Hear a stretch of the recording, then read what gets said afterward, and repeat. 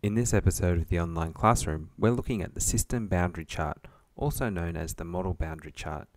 This is part of the preliminary system design topic in looking at our straightforward problem of keeping a lawn neat. The system boundary chart is a structured way of brainstorming the important and excluded aspects of your system. This is really important because it helps to tell the design and the client which parts of the problem you're including in your system and which parts you're excluding. The key terms in this topic are endogenous, which is internal to the system. So these are things that you would put inside your system boundary. Exogenous, these are things that are external to the system. So these are likely to be the inputs to your particular system. And excluded, so these are things that are outside the system and you're excluding them from consideration. This is often referred to also as things that are outside the scope of your solution.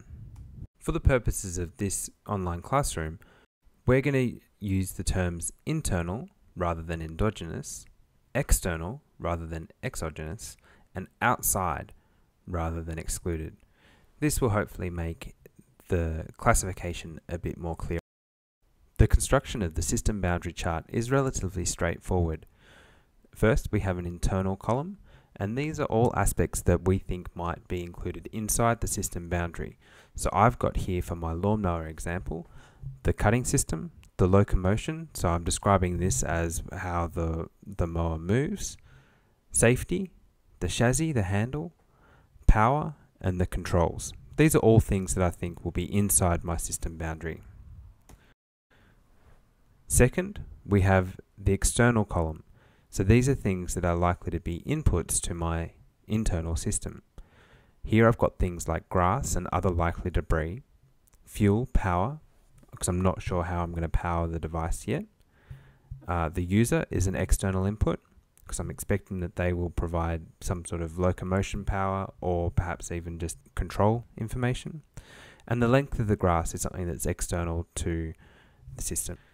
And lastly, things that are considered outside the scope of my system are things that I can't really control. Things like the price of the fuel, the energy of the user, maybe the type of grass, unlikely debris, so I'm hoping that the user might not use the lawnmower to chop down trees. The weather, temperature, moisture, all these sorts of things are things that I consider outside of my system boundary. So they're actually outside the scope of my problem.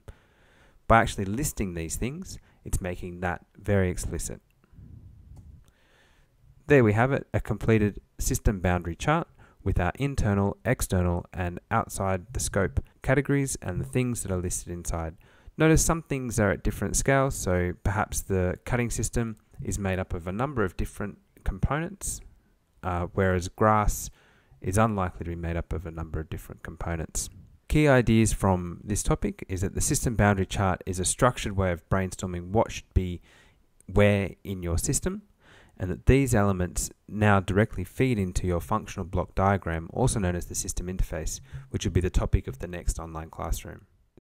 Make sure that you do the reading that's available on the public website and the self-tests which are available on Waddle. See you next time.